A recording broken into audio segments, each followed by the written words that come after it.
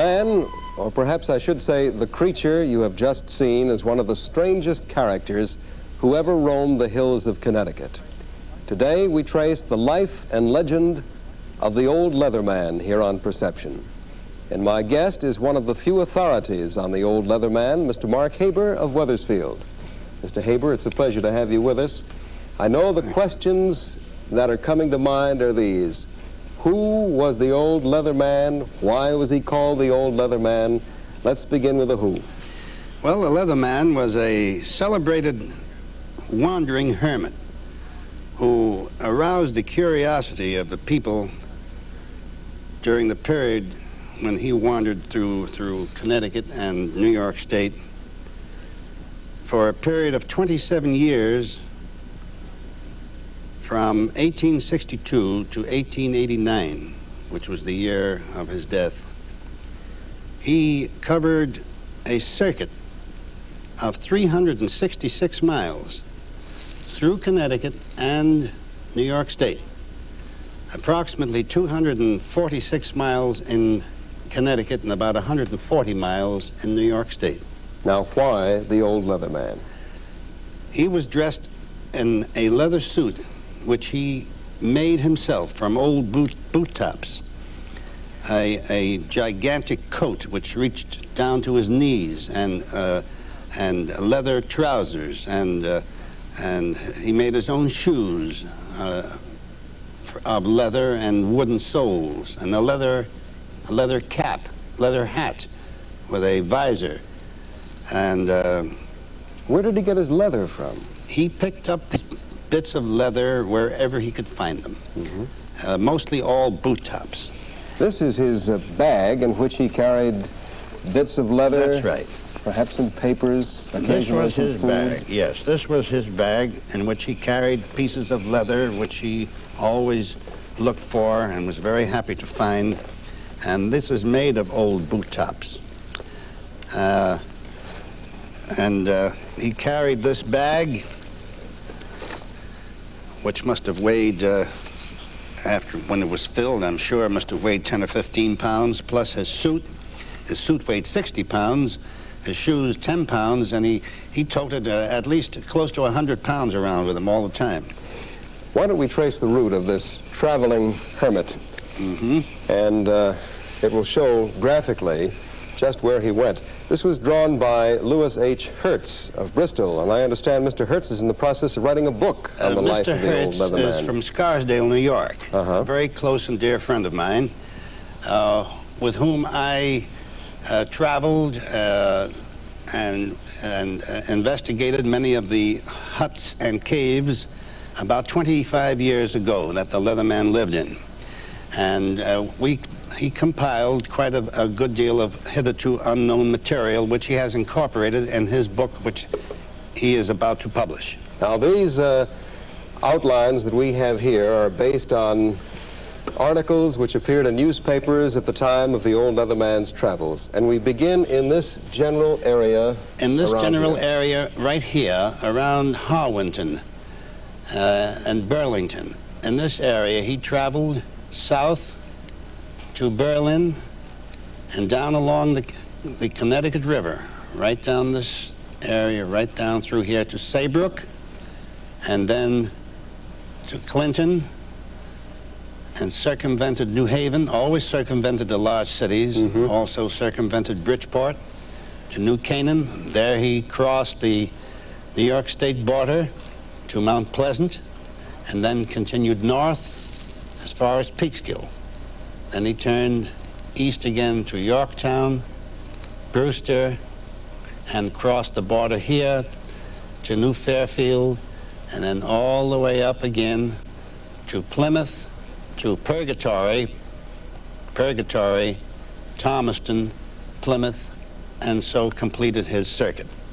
Well, that is quite a circuit, 366 miles in 34 days. And I understand that farmers used to say they could set their watches by him because of his regularity. Yes, that is, some of the reports about him are such.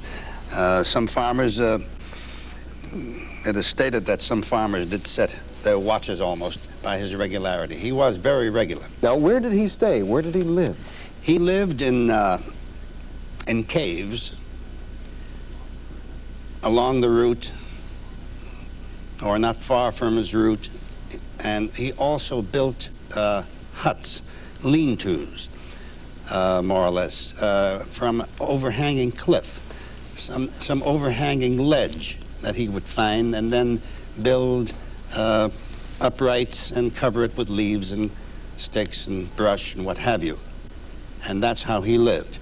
And during the winter, he would light a fire so as to heat the overhanging rock to a degree that it would keep him warm during the night. He had almost the cunning of an animal then. He really needed the cunning of an animal in order to survive. He knew the forest, and he lived a very, very rugged life. Now, what did he do, let's say, for food, for drink? Well, drink was no problem. He knew, I'm sure, he knew his places where he could get water. There were plenty of brooks and so forth. That was no problem. As far as food is concerned, he was fed in the various towns that he visited. The people always knew exactly, approximately, when he was coming. In fact, they would set the food out on the lawn for him on a table. In fact, I think we have a photo showing that. And didn't the women used to bar the shutters? Oh, yes, in the outlying sections, not in the towns themselves, but in the outlying sections, the women would usually bar their windows and lock their doors and peek out behind the curtains. They knew just about when he was coming, but they were very much afraid of him.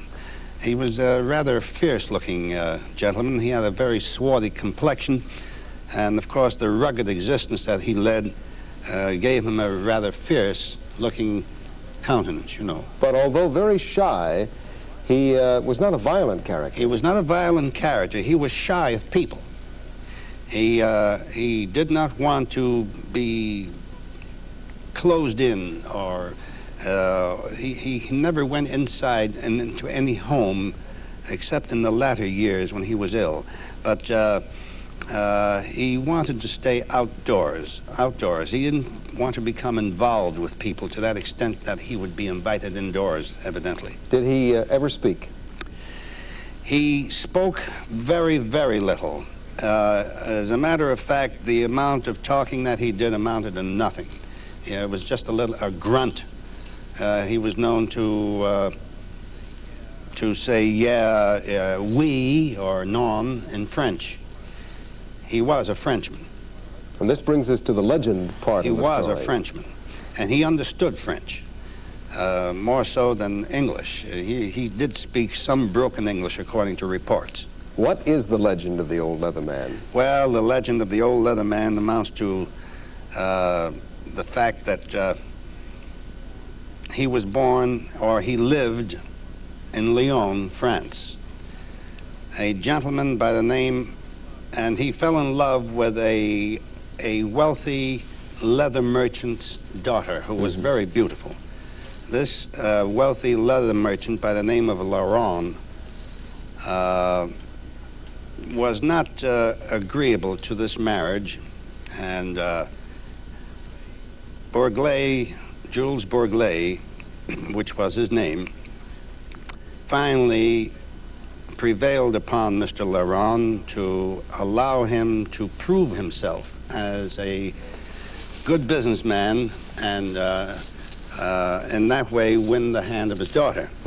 Mr. Laurent took him into his business, and unfortunately there was a panic in the leather market around 1857, and Jules Bourglais had speculated for the firm in leather, and this disaster in the leather market caused a great loss, a tremendous loss to Mr. Laurent, and of course Jules Bourglais lost the hand of his daughter, and he became more or less demented.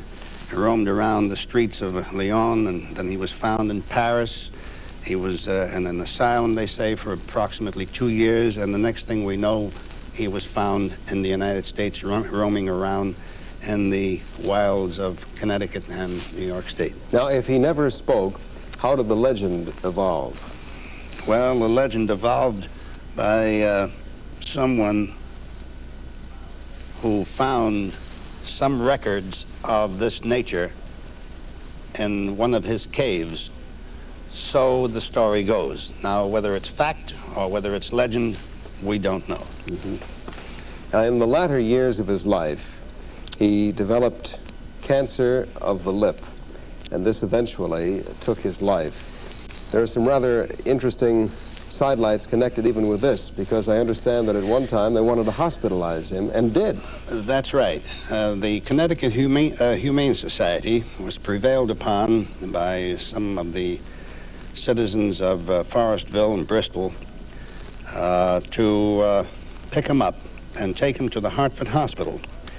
He was picked up, and they prevailed upon him to come with him, and he was taken to the Hartford Hospital. There,